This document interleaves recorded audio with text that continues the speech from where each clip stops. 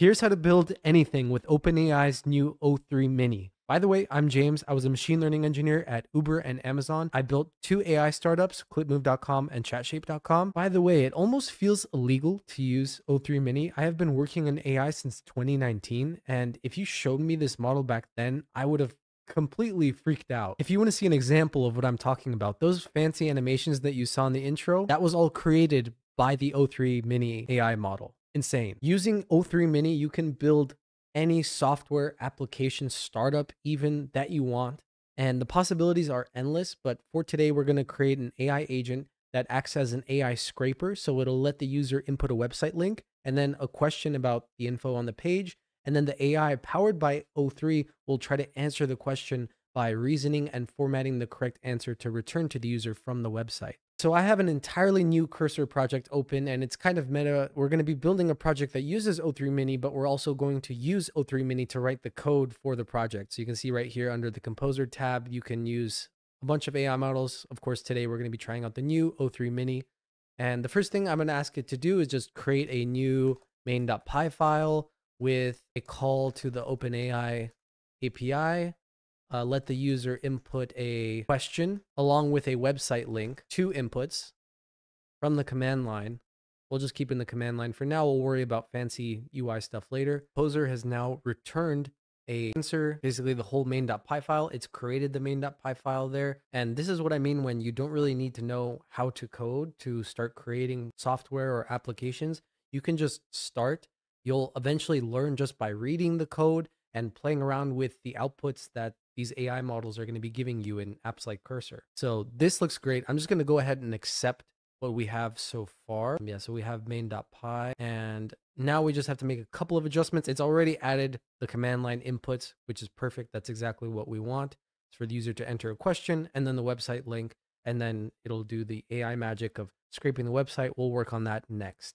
What I can do is, since the API call itself wasn't formatted exactly correctly, I can go to Composer, and well, here I have an example of how to properly call the API. So I'm just going to copy that, go back to Composer, and then add this, add some separators and say, hey, this is how you actually call it. Please update. And then while I'm there, I'm just going to say, yeah, I think that's enough for now. So let's just submit that so it can update and correct the API call.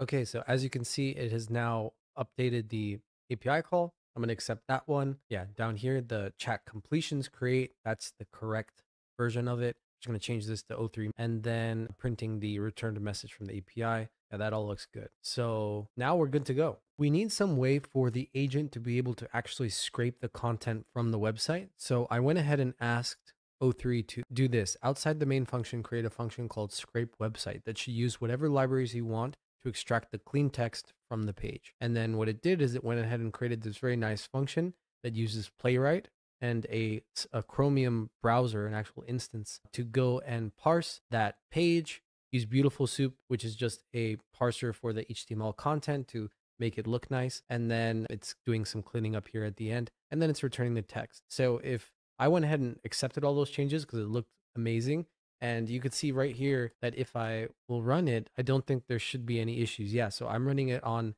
example.com domain. And if you open up example.com, that's literally all the text on the website. So it is working pretty much first try, which is awesome. I want to test out the agent. So I'm going to use this Wikipedia article on OpenAI. I'm going to go ahead and copy it. I'm going to start the program. So I'm going to say Python 3 main.py, run that, and then enter my question. I'll just ask it, when was the operator released by OpenAI? It's just their operator program that's mentioned in the article. So I'll submit that question and then the website link. And then you can see it pulled all of that content from the Wikipedia page using the scraper. The scraper will find that correct answer.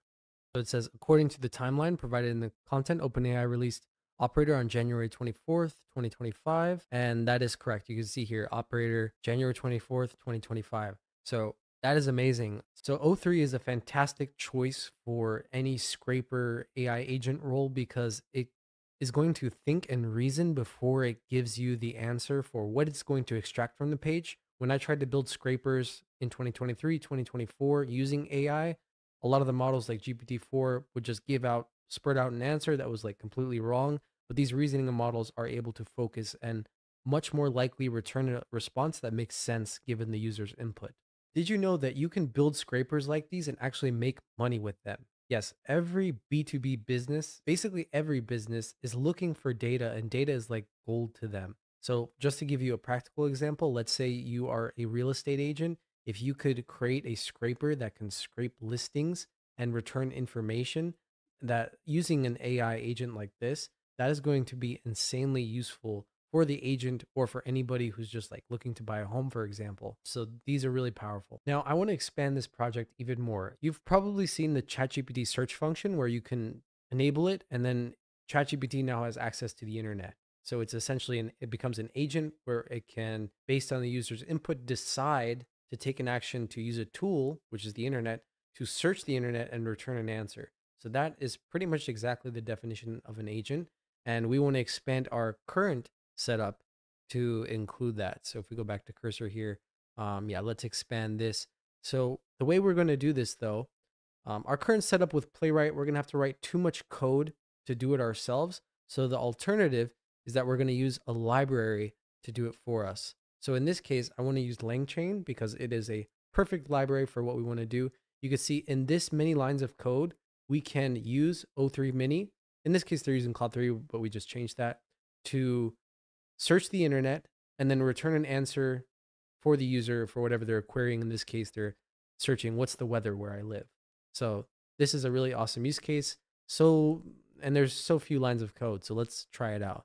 So what we'll do is go ahead and paste this in and say, okay, hey, please integrate this agent setup into our current code. I do want to make it a chat system now, but also I want to use the existing scrape website function that we have here to further grab more information from the site.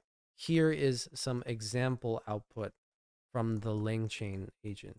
So then I'm going to copy down here this output so that our o3-mini here is going to know what it looks like, and paste that. Now it has returned a bunch of changes. So we're going to go through them one by one. So yeah, so now it is using the OpenAI version from LangChain, if I'm not mistaken. Yeah. Oh, I forgot to mention that it should use chat OpenAI, but we can change that ourselves. So here it's replacing the OpenAI call with the LangChain React agent. And if you're not sure what React means, it's just a specific type of agent. And you can, if you just search up like React agent, you'll be able to read a bunch of information. There's a huge research paper on exactly what React agents are. And then we're just printing this at the end. I'll just go ahead and accept all that. I think this looks good. Here we're using scrape website.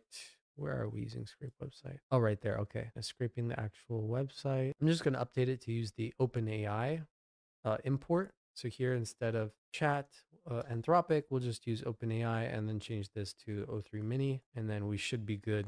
It's basically the same thing for LangChain. It can work with any model that you put in there. And then let's go ahead and run that. One thing we do need to change, since I want to use o3-mini, is change this Anthropic use to OpenAI, since we're going to use o3-mini, and then same with this one here. This will become o3-mini and then chat OpenAI. And now if we run it, we do need to, I noticed when I tried to run it, I have to set the environment variable. So you just want to do that. So we just need to import that OpenAI key. So I'll just put, I think it's API key equal to, there it was, os.get environment. So I'm just going to accept that by pressing tab and then fix that. That's just, we just need to import OS actually. And yeah, it actually beat me. The AI beat me to it there. And then I noticed I didn't import the environment variable for the OpenAI key, which is why it wasn't working. So I'm just going to ask a composer to do that for me. So import environment variable, OpenAI key. And then he'll go ahead and do that. And I'll go ahead and accept those changes. Yeah, for it. All we need is a search engine that you connect to your LLM. And now your LLM can access search results to use for RAG and other applications. So go ahead and log into this website and create an account. It should be completely free. And then you can just plug your API key into your .env file. By the way, you do not want to share these secrets. You can think of them as your API keys as passwords. So do not share them because otherwise you're just going to get charged a bunch. And yeah, you want to keep these private. So I've now logged into Tavily and you can see the API keys right here and I have 1,000 free credits. So I'm just going to copy that API key and paste it into my env file. And all of these keys are going to be revoked. Before we test out this agent, I'm going to remove some of the code for like asking for the website link since we will not need this. I want to see the search agent actually use this search tool, the Tavily AI. And to do that, I'm going to remove the website input, so we won't need that anymore. And then now the user will enter the question, and then the prompt will include that question. And now the agent will execute whatever tools it needs, and it'll come up with its own queries for the search engine. Awesome. So I'm going to run it one more time where I specifically ask it for the exact day. So find the exact day of the OpenAI operator release date. Use multiple searches if necessary. So I just want to see if this works and how it changes the AI agent's actions. So we can see here, this recent one, heavily search results. It found this article here, meet OpenAI operator, AI agent for smart browsing and tasks. And now you can see it's actually done multiple searches this time, just like I asked. So the agent is able to respond to the user input, which is really awesome. And it's actually, let me see here, its final response was 2025 123, suggesting that the release occurred. Yeah, and that's exactly correct. So that's fantastic. O3-mini is a complete monster when it comes to answering search queries. I found it just perfect for this specific use case. So if you want to see an even deeper dive into building AI agents for search, go watch the video I made right before this one on this YouTube channel. I'll link it in the description. That video would be perfect if you're looking for even more content in that area. I hope you guys enjoyed this one. Let me know in the comments what you want to see next, and I'll see you next time.